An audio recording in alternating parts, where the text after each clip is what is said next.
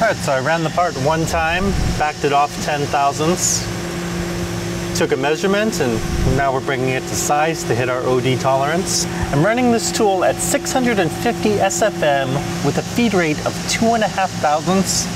I'm shooting for a finish better than a 16. The thing with surface finishes, it depends on what feed rate you're running your tool at. So the lower your feed rate is, the better finish that you're going to get on your part.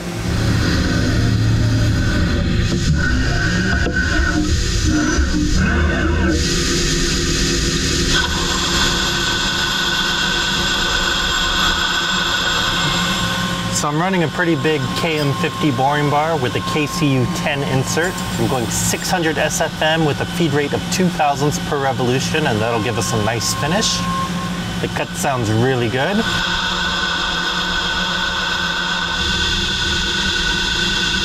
And I've got it backed off 20 thousandths right now, so I can dial it into size and hit our tolerance.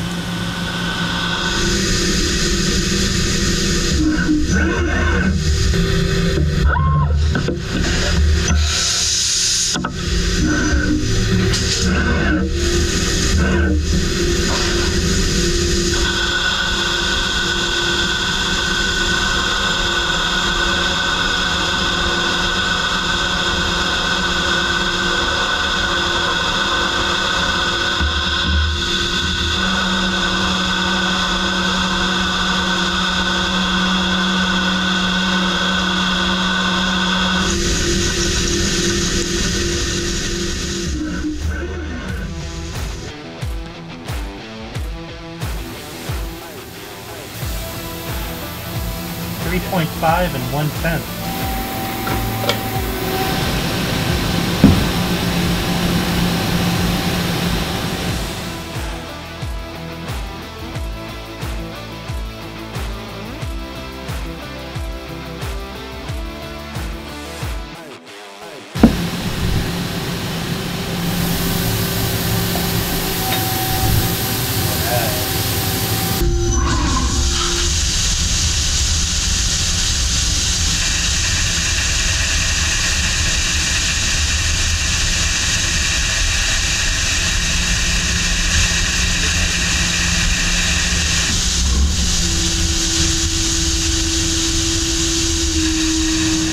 So now I've got the titanium in the machine. I'm running the same program and I'm using the same tools and inserts, but I'm going to drop the SFM for the titanium. So for the titanium, I'm going to go with 225 SFM, but I'm still going to keep the feed rate at about 2.5 thousandths on the OD and 2 thousandths on the ID, and that's going to give me a nice finish on both cuts.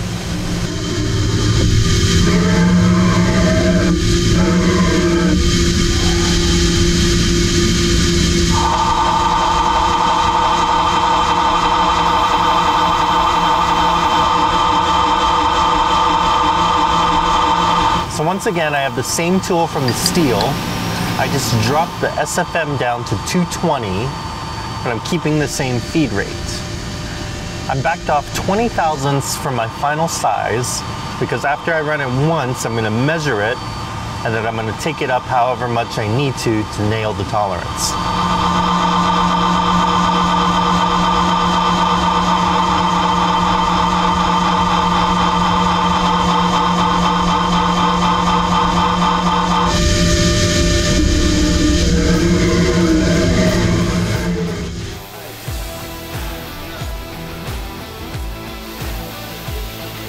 3.5 and 5/10.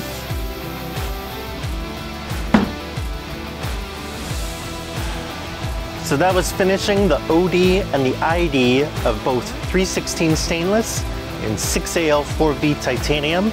I ran it slow to get a good finish on both the OD and the ID, and I think it came out beautiful.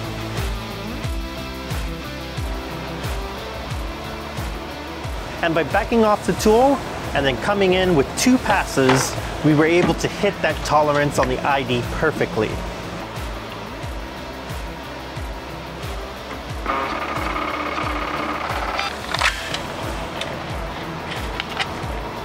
So this wraps up our series on 316 stainless and 6AL4V titanium. Thank you for joining me on this journey where we started with a raw piece of material and we ended up with the finished product that we see today.